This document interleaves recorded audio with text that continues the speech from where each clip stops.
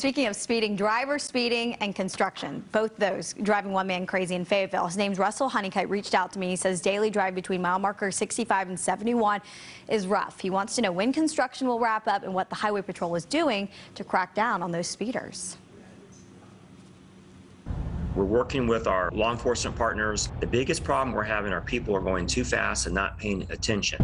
While construction is an inconvenience to drivers on Interstate 95, NCDOT spokesperson Andrew Barksdale says it's not what's causing the crashes. You know, our work zone is set up in accordance with the federal traffic guidelines. We have to have those concrete barriers there. He says those guidelines require at least 2 feet of space for workers. This is an area where there are more crashes occurring. The work zone, he says, averaging about a crash a day and is up since the start of the I-95 widening project. In the first 10 months of last year through October 31st, we've had 86 crashes in this work zone between exits 65 and 70. The data is correct. There are more crashes. People are not paying attention. They need to slow down. In an email, driver Russell Honeycutt agrees, quote, the speed limit is 60, but trucks and cars are traveling well over the speed limit. I never see law enforcement unless there's an accident. I took his concerns to the state's Highway Patrol.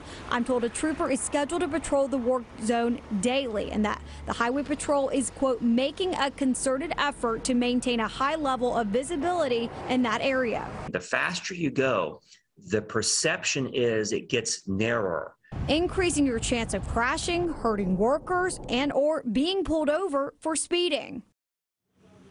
Now, the Highway Patrol has cited over 2,600 drivers from 2021 all the way to today. Most of those citations, I'm told, are hazardous drivers. As for construction, I am told it's almost halfway done. Once completed by 2025, we'll see 4 travel lanes in both directions. If you have something driving you crazy on the road, you want me to help you get answers, of course, you can email me, lsmith@cbs17.com. Bill Ray, I know you take this route. I take it as well to get back down to Charleston. Yeah. It's rough, but it's going to get better. Yeah, I know. And it always seems like something's being done, but 2025 still seems like a long way away. It is. It'll be here before we know it. It'll be nice once it's done. Yeah.